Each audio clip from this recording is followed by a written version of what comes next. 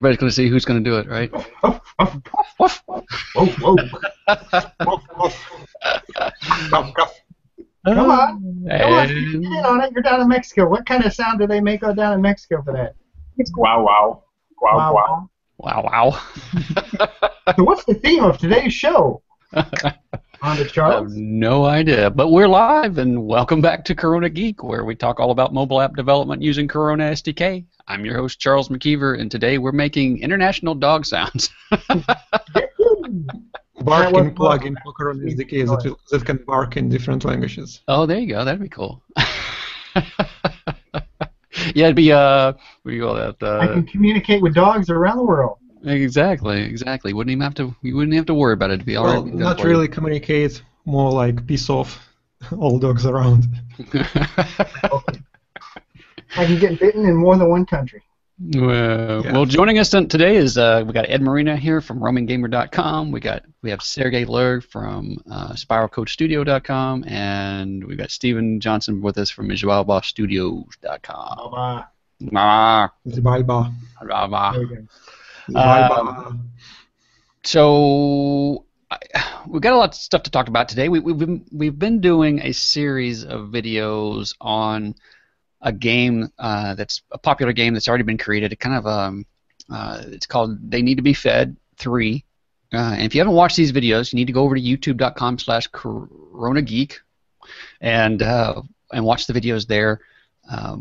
They're all labeled Part 1, Part 2, Part 3, and so on. And last time we added turrets to the mix, and we also had heat-seeking bullets. What I'm calling heat-seeking bullets. I don't know. What do you call them, Ed? They're just guided missiles. guided missiles, heat-seeking. Yeah, Is it guided missiles or homing missiles? Homing. Oh yeah, homing missiles. Yeah. So they chase the player around the platform, which in this case is a circle, and it's actually pretty comical to watch when you're running away from these things. When It you looks like get a caught cartoon. with you chasing you, you get kind of in trouble. You're like, you can't decide where to go. Yeah. Well, the last time we talked about the vector math involved and looked at some of the code and stuff, but I think we want to slow down a little bit, maybe back up just a few steps to just make sure that everybody understands all the different moving parts so that we don't just sort of wave our hands and say, oh yeah, vector math is involved, and kind of move on and leave anybody behind. So we're going to slow down a little bit this time and cover some of the details. Before we get to that, though, I do have a topic that I kind of want to raise, and that is ad blockers. I don't know if you guys have. Well, I've been following that a little bit, yeah. Have you? So iOS 9 allows now for you to install an ad blocker. And I don't know, what's that? In Safari? Yeah, in Safari, right. So what you do is you go out and purchase your ad blocker, and then that ad blocker has instructions for enabling that feature on your device. And then when you open up Safari and go to any site, the ads are just blocked. And so I saw this being talked about, but didn't really pay much attention to it, which I think is maybe the case for most people. And but then I saw this article come across the wire that piqued my curiosity, and so I got to reading up on it, and I went to the store, and I saw that there were a couple of plugins that were really the top plugins, and one of them was called Peace by Marco Arment, who is pretty pretty, I guess, internet famous, if you will, and then the other one was Crystal. And I got to looking at who the developer of Crystal was, and I realized it was Dean Murphy. You guys remember Dean Murphy, right? Yeah. Yeah, Corona developer, been on the show before, been on the panel before. Lots of great tips and advice from him and stuff. Well, he's doing iOS development now, and he created Crystal.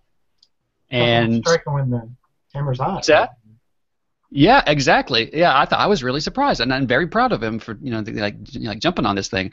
Well, anyway, he's going to be on the show next week to talk about ad blockers and kind of like the journey that he's been on, and to add sort of a curiosity piece to the mix, or just a sort of an element of drama, I guess you could say, is that Marco Arment, the developer of Peace, which was the #1 ad blocker up until a couple of days ago, he actually pulled the ad blocker from the store, and which leaves Dean as the number one ad blocker in the store.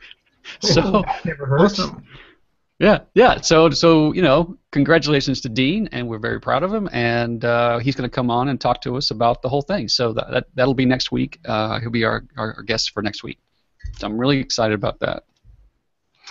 But I just wanted to put this out to the panel. Are you guys interested in ad blockers for your device? Do you have any kind of? You know my answer, buddy. Ed, you don't have a device. Okay, I'm sorry. Here's my device. I can shut off the ads anytime. I suppose Android already supports some ad blocking, but I never cared to install it. Yeah. Well, I'm sure. Yeah, and I'm sure that you can probably get an Android blocker, but this, at least according to the articles out there, this seems to be sort of I don't know, kind of fly in the face of Apple flying in the face of Google. All right, because we all know that Google gets their ad revenue from ads, or they get their ad revenue from ads. Yeah, that makes sense. They get all the majority of their revenue from ads, and for Apple to sort of say, "Hey, we're going to allow people to block ads on their on Safari," really kind of should get up their nose quite a bit. I don't know. Yes, anyway, that's what I was reading in the articles. Is that it's kind of like striking at Google. Yeah, and you have to kind of break it down, I guess, and we'll talk more about this next week. But Apple is a portion of the market, and then there's Android, and of course, Android. I mean, Google. Let's just say Google is not going to implement an ad blocker, right? They're not going to really encourage people to put in ad blockers. At least I don't think. And so that really means that half of the market will still be seeing ads. So, and on iOS, only the percentage of people who actually go to the trouble of installing an ad blocker will be blocking ads. But I think it's gonna. I don't know. From what I've seen, Dean's listing had 450 positive reviews. Like 4.5, 5 stars. So we all know that that's just a portion. People who leave reviews are only a small portion of the people who actually purchase an ad blocker, right? So I can imagine that this is a lot more popular than we think. Golden goose. Yeah, I think this is a lot more popular than we think, and desktop blockers are becoming very popular. I mean, at least the conversation around them are becoming very popular. I hear a lot of.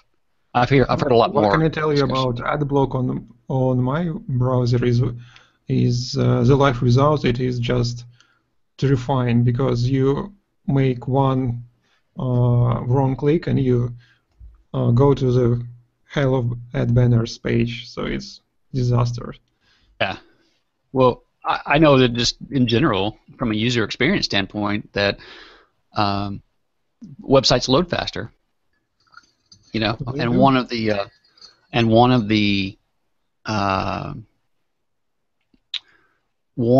stated benefits for mobile is that the pages load faster. 2, they don't take up as much bandwidth off of your data plan, and 3, you're not engaging the radio as much to try to download content, so you're actually getting more battery life out of your battery, or more charge time out of your battery, because you're not having to spend it all engaging the radio to make all these extra calls. So anyway, it's some interesting stuff. Here, I was going to put a link in here. So if you go to iOS and search for ad blockers, he'll probably come up anyway. But Crystal is the name of it.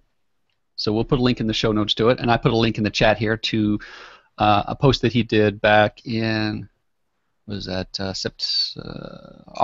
In August 22nd, he did some benchmarks for Crystal and showed some of the load times and things like that. So just some interesting numbers there for sure.